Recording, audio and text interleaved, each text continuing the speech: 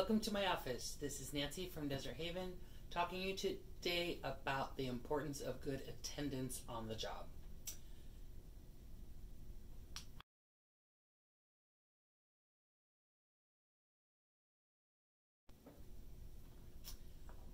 Poor attendance is the #1 reason people get fired in this country. It's not for doing a bad job, it's not for being inappropriate or misbehaving, but for simply not showing up to work. So it's very, very important part of having a job in the community is showing up for your job every day.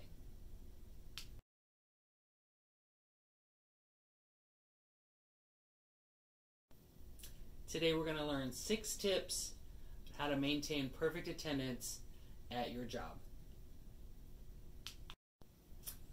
The #1 step for maintaining perfect attendance is to make your job the priority in your life. It's the #1 thing. It's more important than going to Magic Mountain. It's more important than hanging out with your friends. It's more important than holidays. It's more important than anything. You have to make it a very high priority in your life. Businesses schedule you to be there at the job on certain days and certain times for a reason. If it's a busy time or they need you there, and that's why they schedule you to be there, right? So it's very important that you work your schedule as it's written so that you're doing a service to your employer who's giving you a job by showing up for all of your scheduled shifts. Step #2 is, what is it? Keeping track of your schedule. Now, some places you may have a set schedule, and that's awesome if you have one, but a lot of companies, you do not.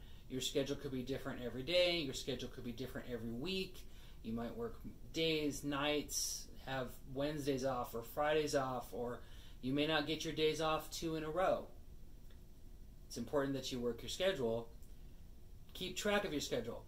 Some places will change your schedule and maybe not let you know. Most places will let you know if they've changed your schedule, but some do not. So it's important that you check your schedule every time you work. Every time you go in, check your schedule again to make sure there's been no changes. And before you go to bed, if you have your schedule on your phone, which a lot of places do now, you can check your schedule before you go to bed so that you know what time to get up the next morning.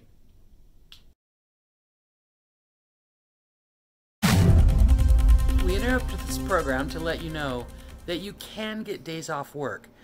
You can request those days off by submitting a request to your supervisor a couple weeks before the day off. So if you have a doctor's appointment, you submit a request. If you want to do something fun with your friends, you submit a request. If you have a family reunion or a wedding to go to, you submit a request for those things. It's not impossible to get days off that you need off. You just have to plan ahead. We now return to your regular programming. Speaking of the morning, alarm clocks. Don't have a job without one. Don't rely on other people or your dogs to get you up in the morning. Make sure you're using an alarm clock or 2 alarm clocks if you have to make sure that you're getting up on time with plenty of time to relax a little bit, wake up, get yourself ready, looking good for work, and getting there on time. If you go to bed early enough, you should try to get at least 8 hours of sleep a night so that you're rested and ready for your workday. Transportation is no excuse to be absent. Lack of transportation is not the business's fault. It is your responsibility to get to work and get to work on time, all of your scheduled shifts. So do not rely on your friends and family to get you to work. Rely on public transportation or drive yourself. If you use Access or Dial-A-Ride, you want to learn how to schedule those rides yourself so that you can be in control of getting to work on time.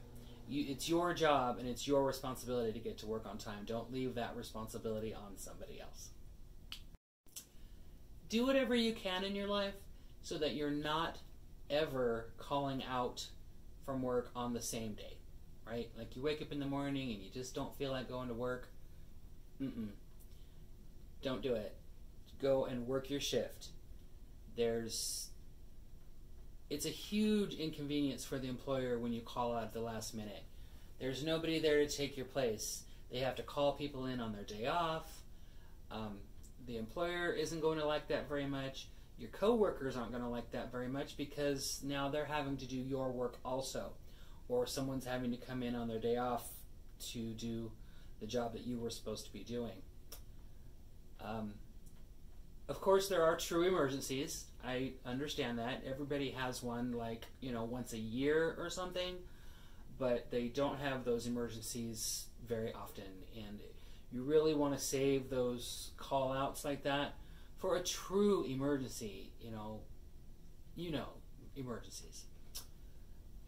When you are super sick, going to the doctor, in the hospital, vomiting, diarrhea, all that nasty stuff, call out as soon as you possibly can to give your employer as much notice as you can. If you know the night before, call them the night before. I'm super sick. Super sick. Not just, I don't feel good, but, sick. You know the difference. Call them as soon as you can so that you are giving your employer lots of time to try to replace you.